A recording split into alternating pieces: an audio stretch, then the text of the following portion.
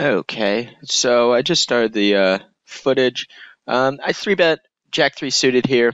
I went with the basic strategy of for a big blind play of basically 3-betting a fairly linear range with the plan of flattening some 4-bets out of position, obviously jamming some uh, a reasonable range for jamming, and then also 3-betting a few hands that I didn't want to flat with, but he was min-raising. And I think Jack 3 suited fits okay into this group. Uh, I'm still working on my big blind defense play against a min-raise because I just haven't really. I've played a lot of heads up, but I feel like this is definitely one area where I haven't really decided exactly what strategy I think is the most profitable against good players, etc.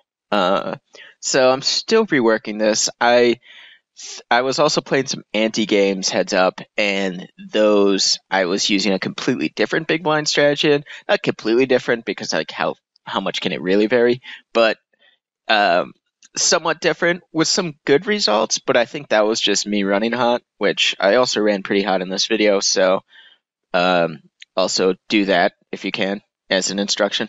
Uh, it always helps when you're hitting some hands versus someone who's going to be putting a lot of pressure on you. It makes life really, really easy. So the first hand to really note here is in the bottom left, table number 3. Table 4, I'm going to min-raise the button, I believe, or make it 2.5x. I think I like 2.5x more with the antes involved. And then c-bet just like an ace-3 blank board and with a backdoor flush draw and get a fold. Top right, I'm going to 3-bet ace-9 here. I think these are the type of hands where I'm not sure if I want to put it into my linear 3-betting range or if I want to just flat them. I think the suited varieties, you can definitely make an argument for 3-betting probably ace-7 suited. I'm still undecided. Probably actually all suited aces against an aggressive opponent because then you have those as the option to 5-bet jam. But with ace-9 suited here, I 3-bet and get 4-bet, and I hadn't gotten 4-bet yet by him, and he turned out to be not a frequent 4-better. So I ended up folding, which I think is okay at the start. I think flatting or jamming there is also completely reasonable. Jamming with the idea that you have like one of the better hands against his value calling range, and you also block some things, etc. And I remember when I was first starting in poker, and someone wrote an article. I don't remember what it was, but the idea was the origin of the phrase, but it was suited, and the guy's like, well, in reality, suited only adds like 2.4% or something to your hand of value. And but once people started playing like really aggressive online and they started playing PLO, everyone realized how big of a deal 2.4% actually was. So it went from like this joke of it was suited to like, oh well, actually I really need that 2.4%.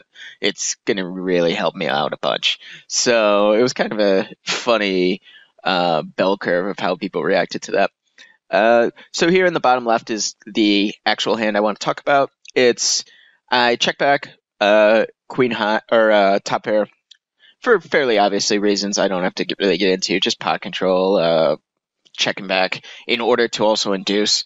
But the idea here is it goes a bit further when you're playing someone really good, which like if this guy ends up like not being really good, oh well. But it never really hurts to go into assumption that playing a guy thinking he's going to be playing well, and then if he proves you wrong, great. If not, whatever. So I check back here, and then when I bet this turn, like a lot of great things can happen on the turn. Any heart I can bet call on the turn, which is great because he's going to have a huge incentive to turn a lot of his range into a check raising range on this turn because he's going to think that I've got a lot of hands that like any hand that's improved by this turn is probably going to be c-betting the flop fairly frequently if it can call a turn check raise. So I really like to check back here, especially at the backdoor heart, and I expect to get check raised here on the turn actually quite a good amount of the time. I think he can do it fairly late for value as well. and he does, and we have a pretty easy call. You could make an argument for 3-betting to like further induce, but I think it's going pretty overboard at this point.